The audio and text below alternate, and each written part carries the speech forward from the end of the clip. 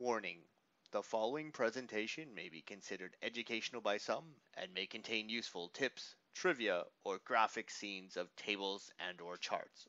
Viewer discretion is advised.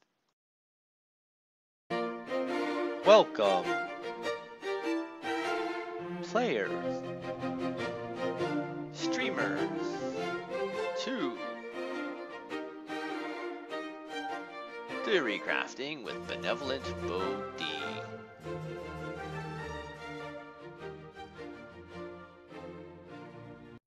Episode 2, to ESO Summerset Dailies repeat.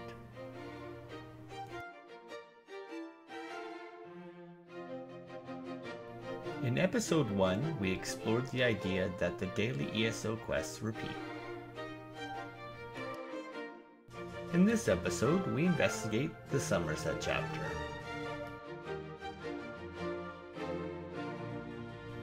Following a similar approach, I recorded the dailies offered to my main character by the daily quest NPCs in Alinor over a 7-day period.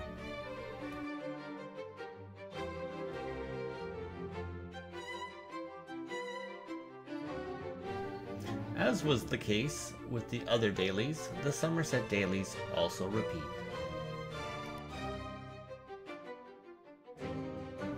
While the quests followed a sequence, players may not get the same quest at the same time. This slide shows the results.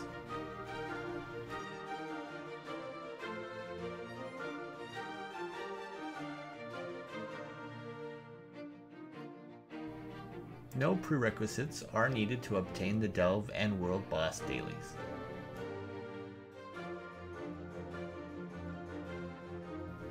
However, a brief quest was required to unlock the single repeatable Geyser quest. In summary, the dailies did repeat, but not the same quest for every character or player at the same time.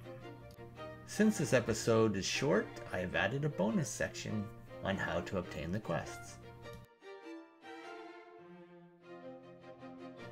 This slide shows the locations of the NPCs and the starter quest for the Geyser Daily.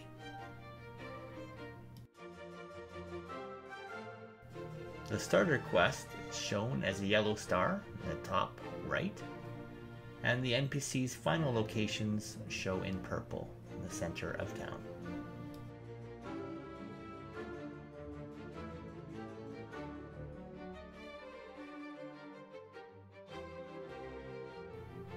This map shows the locations of the Summerset Delves.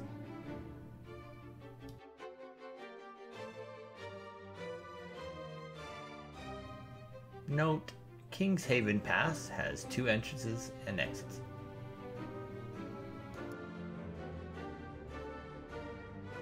This map shows the locations of the Summerset world bosses.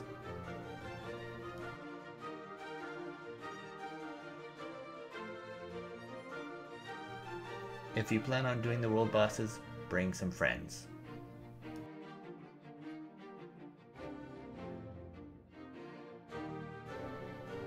Thanks for watching. Want more content like this? Don't forget to like, subscribe, comment, or follow. Hey, didn't take notes? No problem. You can find a full write-up on my blog. Here's how you can reach me. Take care and see you in Tamriel.